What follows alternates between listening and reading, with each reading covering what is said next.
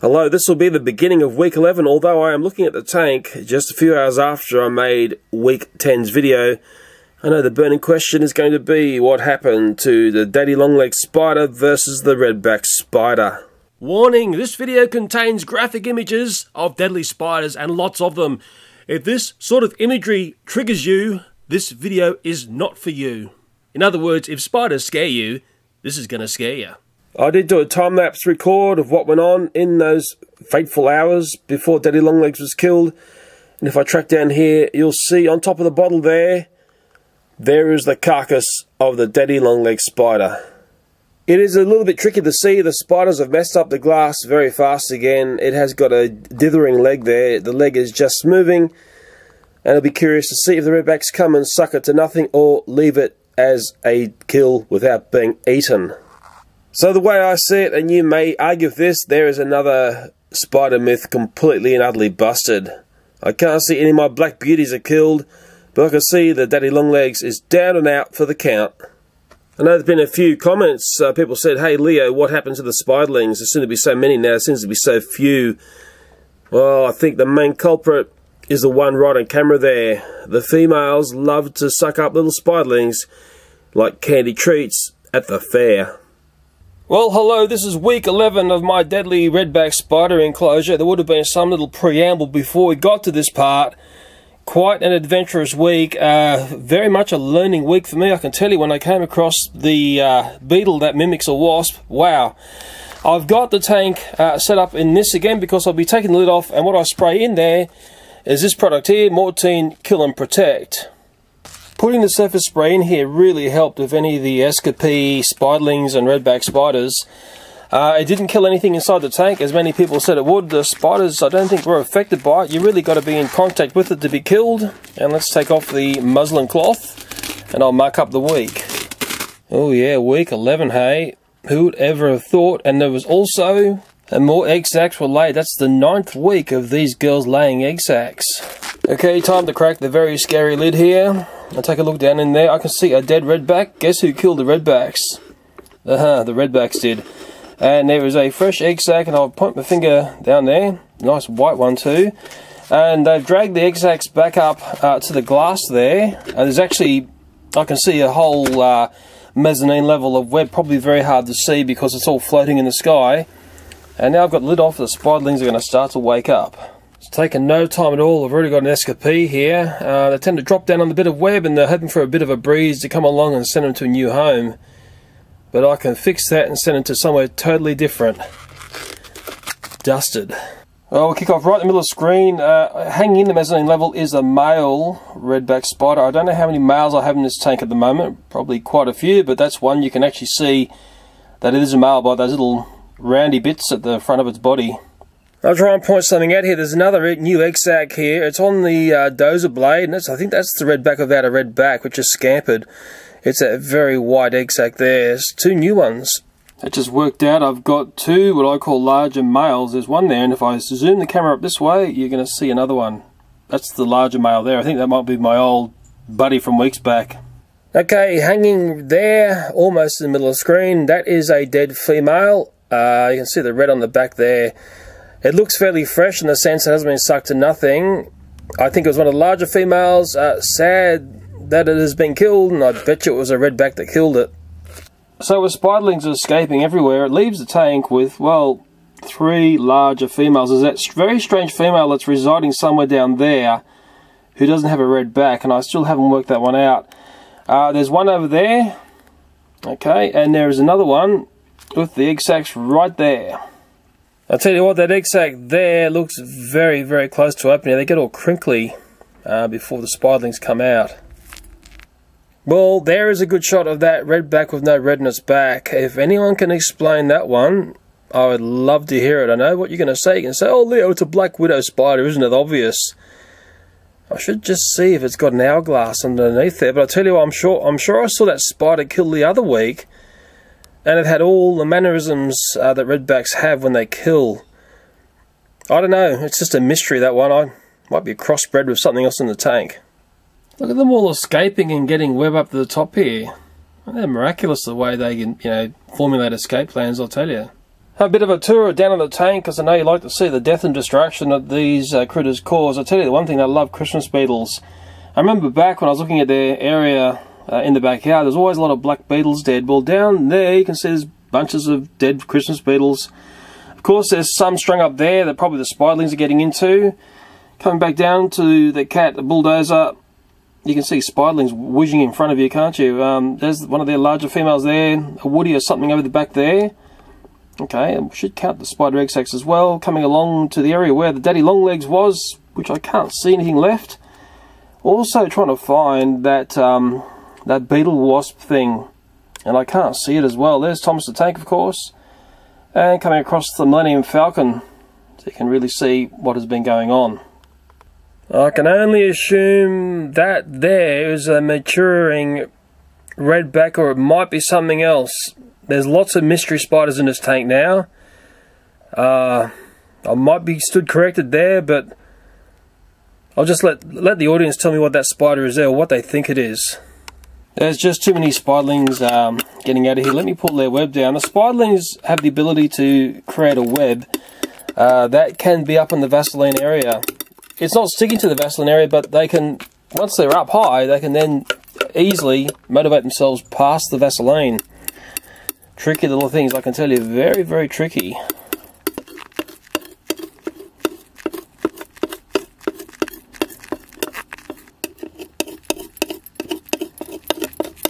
I'm fighting a losing battle keeping these spiderlings at bay. I tell you, they are very, very energetic today. Go down, go down.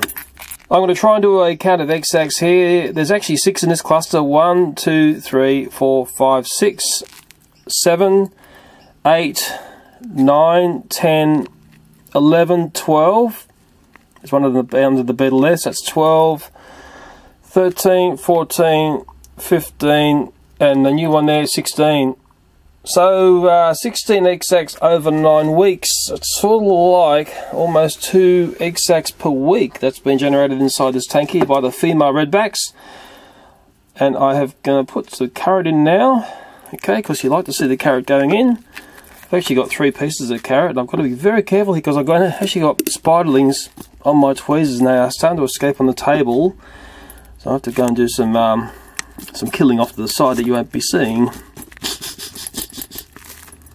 I don't know, for some weakness reason they seem very organised and knowing how to escape. Maybe that's the maturity of them coming into play.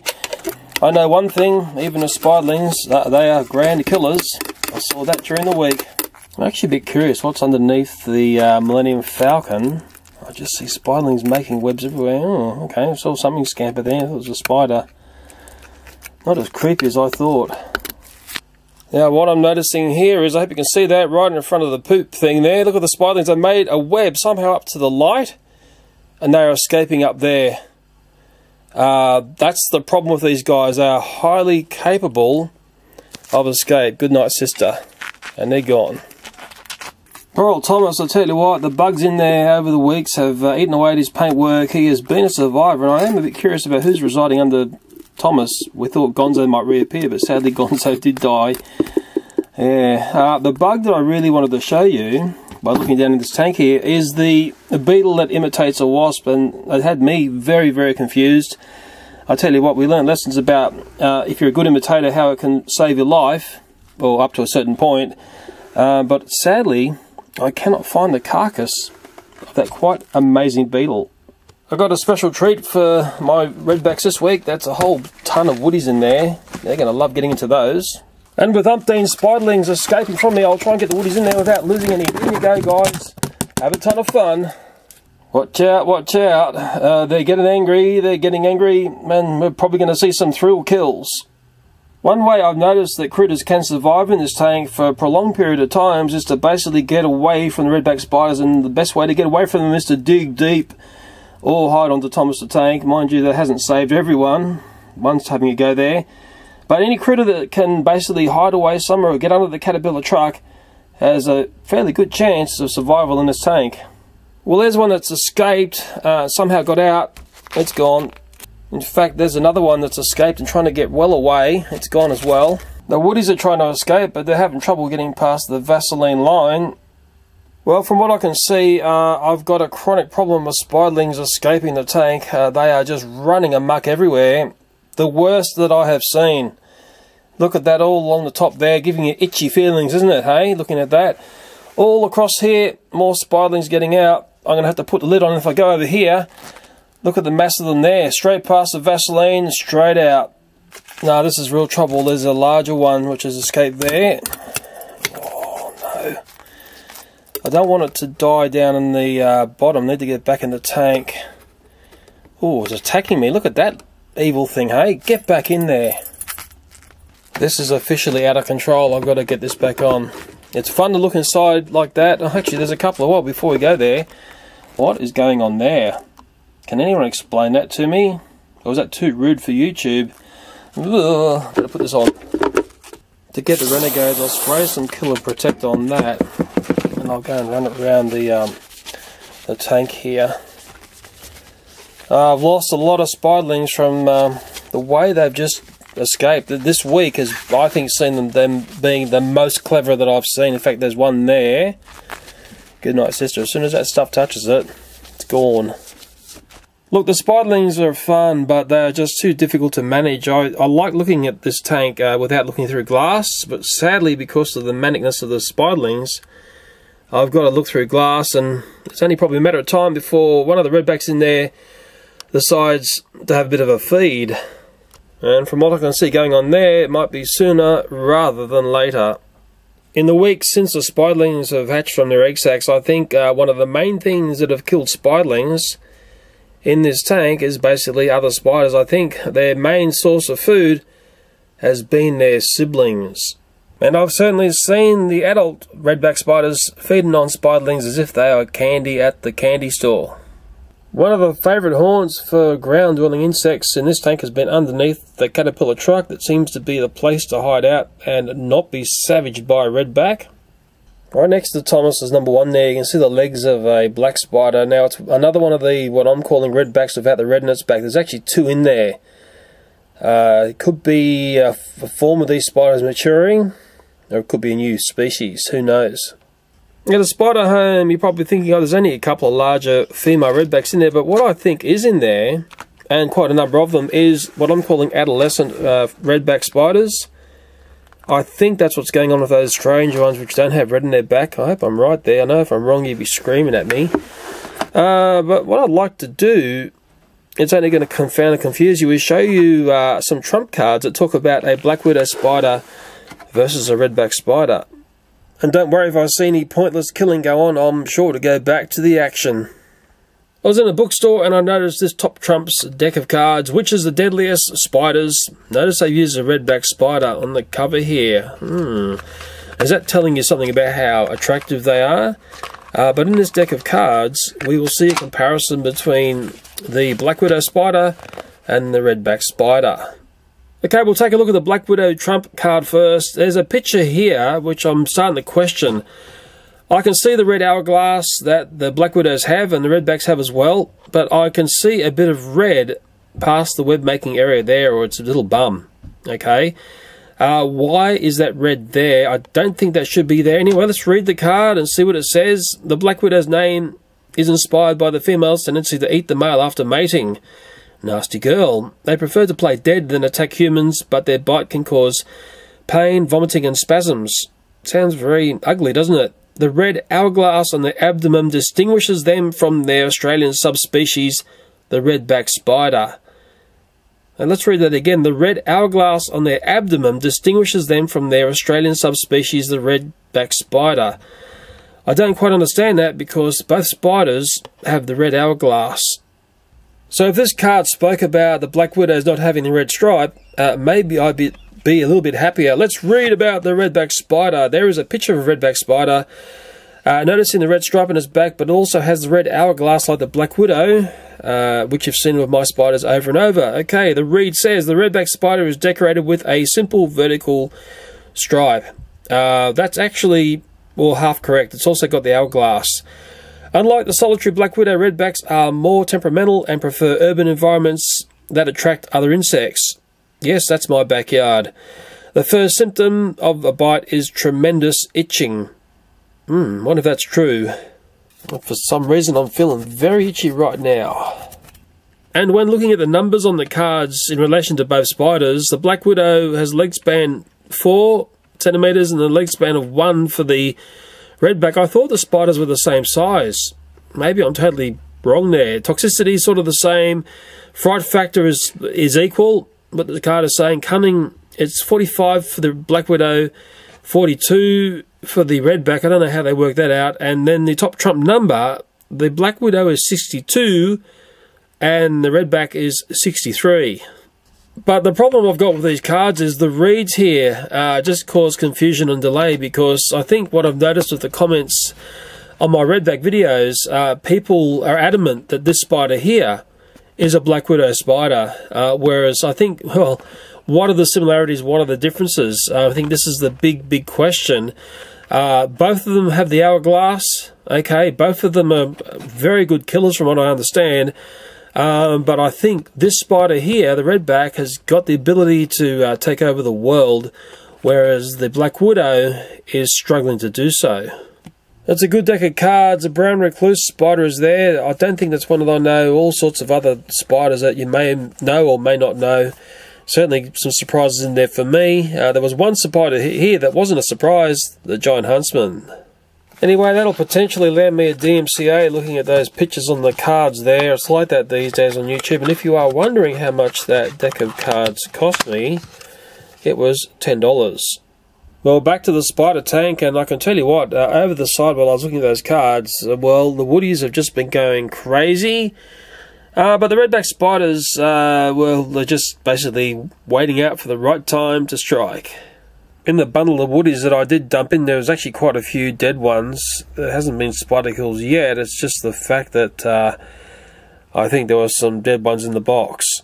There's another example of a spider that I'm not quite sure exactly what that is. It's right in the middle of the screen. I hope you can see that.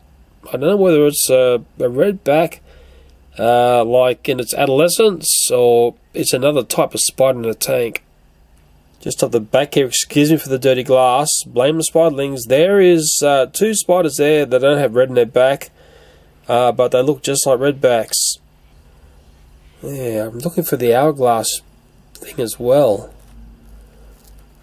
It's very curious, isn't it, hey? Man, there's no red in that back of that one either. There's the underneath of one of those spiders. There's actually 3 of them. There's no hourglass on it. Oh, it's just down in the mud now. Now, I'm really confused. It's one of those things, you know. I'm not an entomologist, spider expert, but I get confused very easily. Well, the woodies are going to have to find a place to hide, aren't they? Being up on top of the cat isn't going to be the right plus. I can see a spiderling attacking there, actually. The big females are playing a waiting game, and I'm sure that when they want to, they'll come in for a bit of a thrill, kill, and feed. And I'm pretty sure that a lot of these woodies will survive because they will dig down, but I'm also sure that the spiderlings are going to do a lot of damage because, well, they're hungry little guys as well. I think the thing that I'm starting to realise, well, in nature, it's always survival of the fittest, isn't it? And if you're the meanest in this tank, you're going to survive. If you're prepared to eat as many of your cousins and uncles and aunties, well, you're going to live on forever. Oh, what was that? Bit of a kissy poo going on there between those two. Oh, another little mystery of those spiders. And they're the 2 which don't have any red in their back. Oh, they're going to have a fight now. Very strange. Very strange indeed. I know, you're saying, well, Leo, where were the spiders killing something in this video? Well, let's just tack on a bit extra, and this is a couple of hours after I did my week 11 review, and see who's killing who. Okay, right in the middle of the screen, the spiderling being devoured by a more mature Redback spider there. That's where the spiderlings are going. It's the other Redbacks eating them all up. And I can only guess that female there is going to have a bit of a suck on a spiderling for a dessert. And there's something a little bit sad and strange. There's a dead Redback there, well, I think it's dead, next to a woody that's, well, not doing much at all. I think the killing in this tank is happening in a very different way now. I saw that with that beetle wasp thing. The smaller spiders have a different dynamic when they kill. We don't get the spectacular throwing a web and catching like we saw the larger female redbacks. But nevertheless, I think there's a lot of killing and dying going on in the tank with so many small spiders eager to have a meal. There's a special treat. Fluffy's got so inquisitive about the spider tank, she's decided to jump up on the table and take a look in there. What do you think, Fluff? Are your friends in there or your foes? Ooh, could be the foes, hey? She's sort of curious about anything that's sort of small and moving, and generally tends to kill them, from what I've noticed. See you, Fluff. Yes, I've seen it over and over. These redbacks are professional trained killers right from day one. There you go. There's a juvenile redback just strung up a spiderling. Just like they do when they're adults. What a family, hey? When your auntie, your uncle, your brother and your sister are your next meal. All nicely bound up and ready to suck it to zero. So maybe that explains where all the spiders have been disappearing to. It's just a never-ending cycle of one spider eating another. And that there, right in the middle of the screen, is, well, one of those spiderlings getting bigger. It's just shedding its skin.